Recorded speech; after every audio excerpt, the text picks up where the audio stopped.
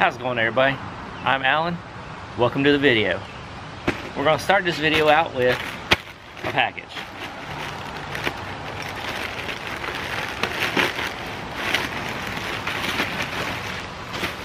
This is my new bug out bag. So there was quite a few comments on my one bug out bag video that my bag was too small, it was packed way too tight, and it was ready to bust. I agree it was. And it's a 20-liter bag, so I upgraded and I got a 40-liter. This one is a little bit bigger.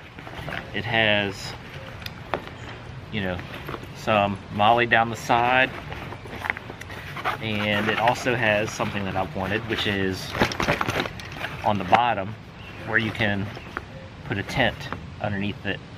And this is something like this is what I've wanted. So we're going to be doing two things in this video. First thing is transferring everything from the old bug out bag to the new bug out bag. The old bug out bag is going to go into my car and replace the get home bag that's in my car. A couple of the zippers have messed up. That is a cheap bag, so I'm not surprised that it started to fall apart. My old bug out bag is a Condor bag, so it's a lot better quality. So that one's gonna last a lot better in the car. So first, let's go ahead and transfer everything over. Here's a new bag, and I mean, as you can tell, I mean, it's twice the size. There's a big difference between a 20-ish liter and a 40. Only downside to this one is it has nowhere on it for a hydration pack like this one had built into it. Well, this one doesn't, which I think is the only downside to this bag. Which means I'm gonna have to figure out another way to carry water, which this one has molly on it, so then I can do like a canteen, you know, something on the outside. Not a big deal. There's plenty of different ways to figure out how to carry water.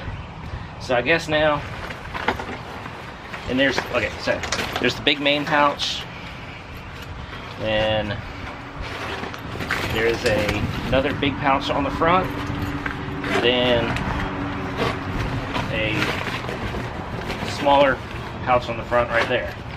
So everything that's in the front pouch on this one is going to go in the front pouch of this. I don't know how much we're going to be able to kind of keep the bag kind of laid out the same. It's probably going to be a little bit different, but that's okay. So then we've got booba kit, candles,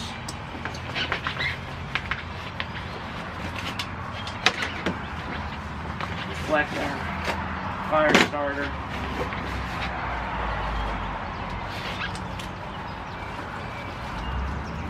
we have poncho, gloves, shemagh, and two emergency space blankets. That's all that's in that first pouch. So hopefully we can get all that in this one. These things fly off the car. Yeah, we're going to do this on the back of the car because the shed is kind of, you know, filled with car parts.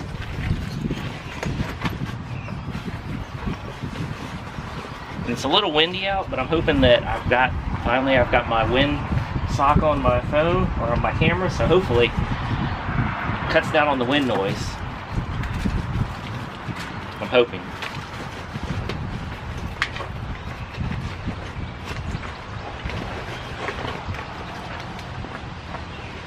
Oh yeah. That'll fit in there fine.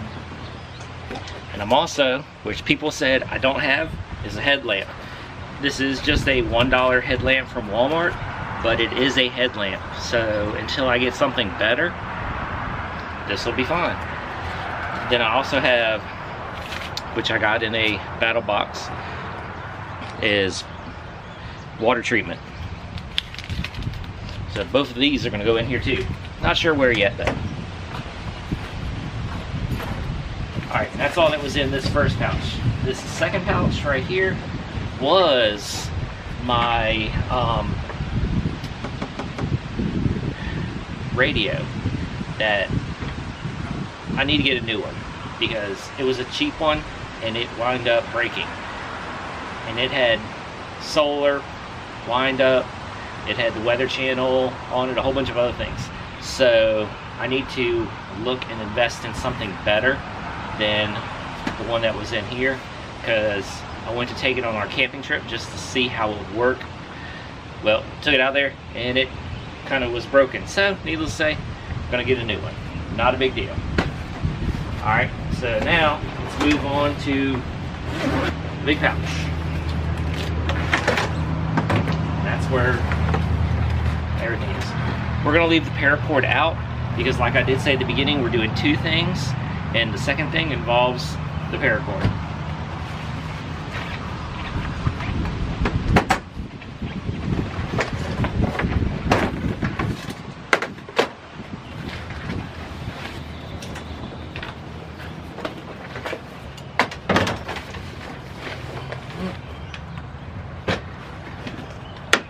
And I'll go over everything in a minute. Still feels heavy. Oh yeah, I forgot there's side pouches on this thing.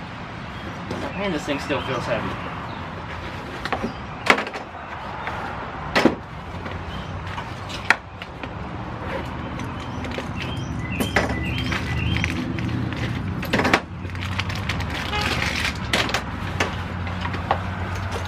Alright. Now I think I got everything out of here. Alright. We'll just set that aside because, again, still a good bag, which we're going to reuse it. Alright, we're going to put into the big pouch, of course, the gun. And that's another reason why I went with, it's one reason why I went with this one, because of the height of it, to make sure that it did handle the height of the gun. Well, this one, of course, does also. So that's one thing that is like a necessity with what I do, is it's got to be able to hold the gun, which in its in its collapsed form, it is 16.5 inches tall, and I think this bag is 18 or 19, so plenty of room.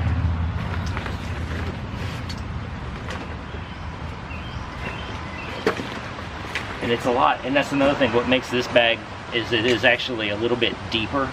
It's,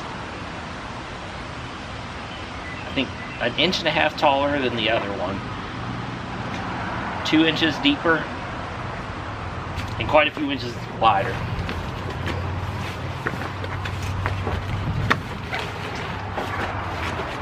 Yep, and it's canteen, and it's got a whole bunch of other things inside of it.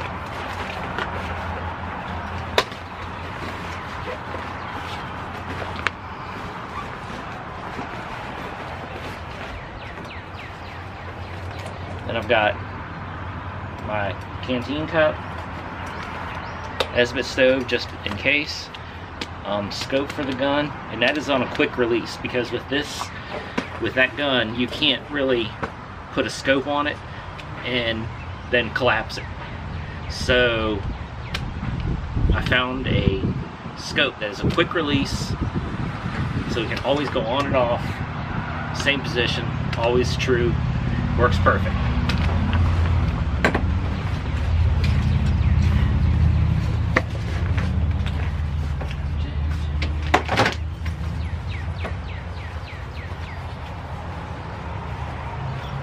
Gotta keep an eye on all the dogs.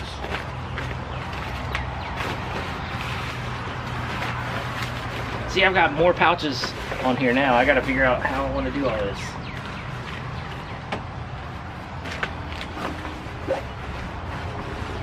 Because before, it didn't have a big one here.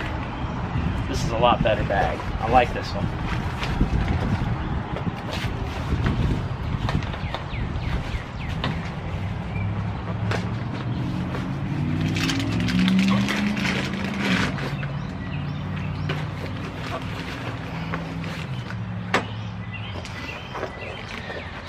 And I have a Silcock key. I don't know if a lot of people have these, but this is really a nice thing to have, because if you go to schools, a lot of government buildings, a lot of office buildings, they don't have a traditional water spigot on the outside of the house or on the outside of the building like you do on a house.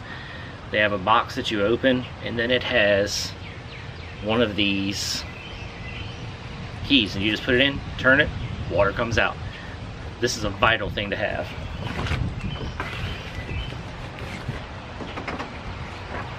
I also do have collapsible cup.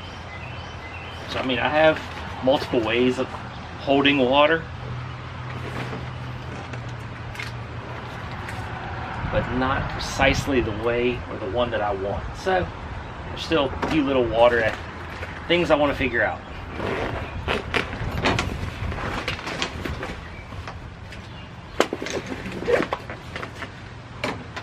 One thing I do like about this is it's so much bigger.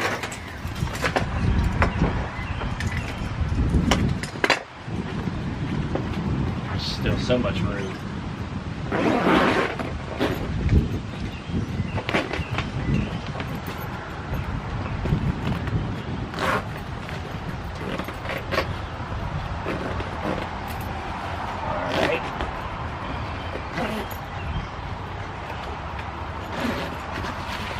See, I got all that stuff in there, and there's so much room left. So you've got, you know, compression straps for the side, just in case it does like bulge out. You can compress it in, which I'm not worried about right yet. So, see, there's still plenty of room, which is a good thing. One thing what I like is one reason why I also bought this bag, not just because of the bottom where I can put a tent, is the way the side is set up. So I can put my axe on the side of the bag. So this is one reason why, another reason why I got this bag. Plus I have, you know, this case that I got from a battle box. So basically, we're going to fit the axe on this one side right here, which will strap it all in, tie it all nice and tight, and have it on the side. Which we'll get to that in a minute. So the second part of this video is to deal with my hatchet. I want to paracord wrap part of the handle. I'm going to wrap it down to about here, so about 3 inches. That way it'll kind of give it a little bit of a different look, and I'll also have paracord on here, just in case it's needed.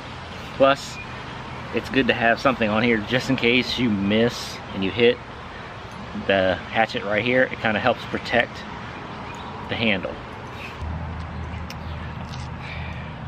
I have only ever wrapped one other thing with paracord, and that was the handle in my Jeep. It's like the oh shit handle. It's the only thing I've ever wrapped. So this is going to be the second thing that I've ever wrapped in paracord. I'm just doing a real quick, easy wrap where it's just going to be around. There's nothing fancy.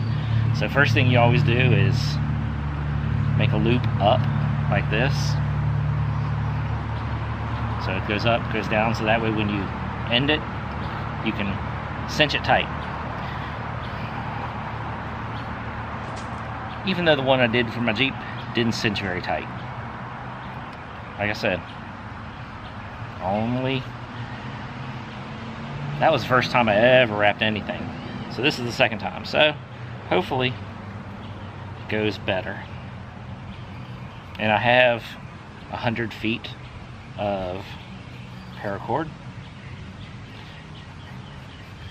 So I know there's enough.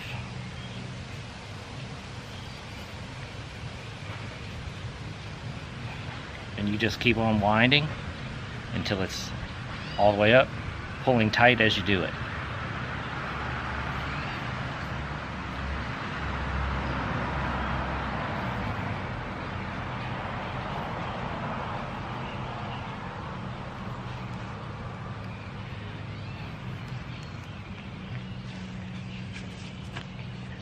Try not to get my big pile all tangled up. So that's got to go back in the bug out bag.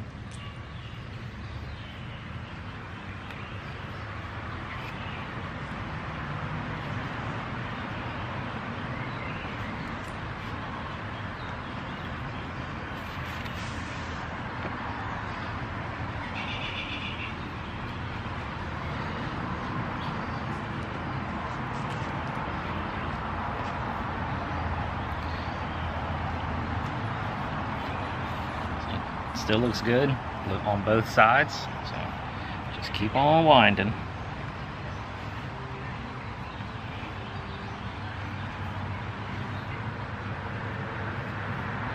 I might redo the one in the Jeep since it is the first time I've ever done it and it is a little bit loose. I might take it off and redo that.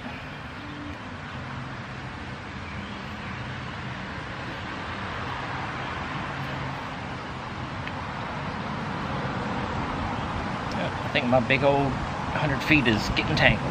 Oh well.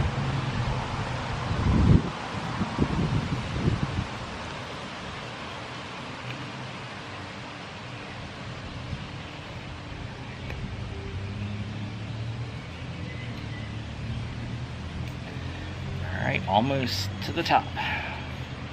So, just a little bit more to go.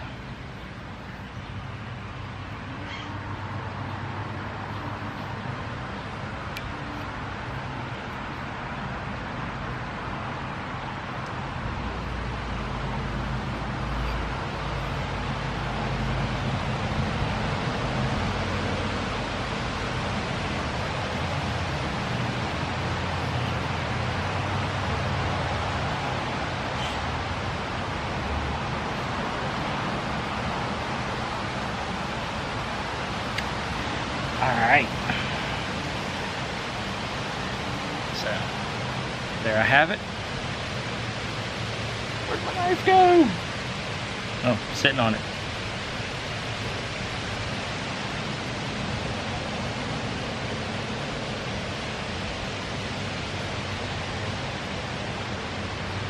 Really need to sharpen this.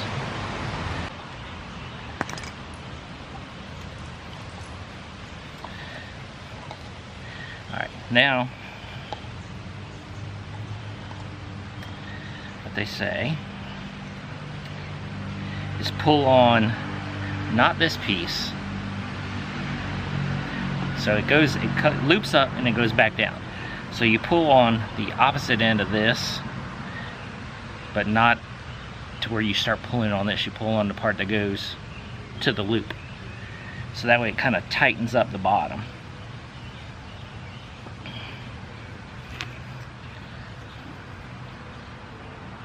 Then you loop this through that, still holding tight, and then when you pull this part, it pulls this top that you just wound up down through.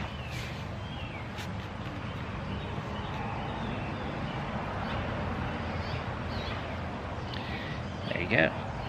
Now you cut this off and cut this off, and that'll keep it nice and tight. So went ahead and did it with scissors because I wanted a lot better cut than a knife. And there's the top end and there's the bottom, all cut and cinched in there. So now let's go put it back and let's go mount it on the bag.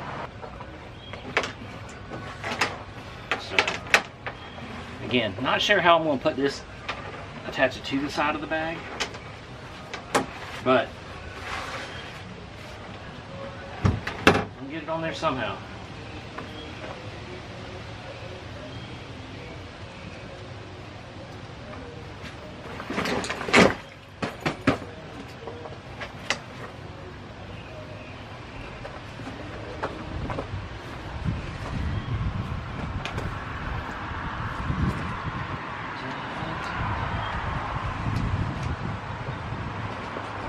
I'm gonna try. I've got some of these plastic carabiners. Got quite a few of these. and they clip together. You just push the button and they open up. Supposed to. There. So I'm going to use some of these and see how that works to attach it on. So this is just one.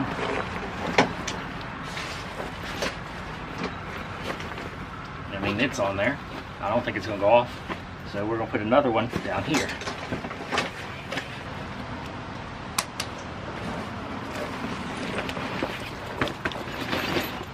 Alright, so there's two of them.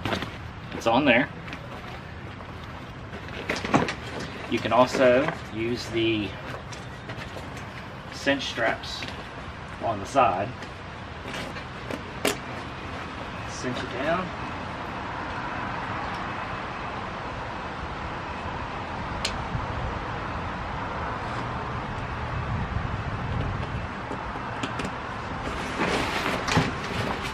There we go. Now I have the axe on the side, and it's held on by two carabiners and the cinch straps holding it tight.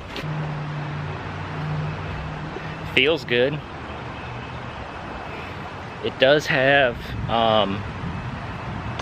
a waist strap on here and a chest strap, so,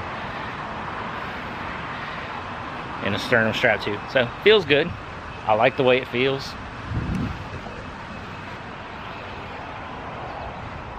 Alright, so now I'm going to ask for comments. I like when everybody gives me comments. I want somebody to give me a comment on what would be a good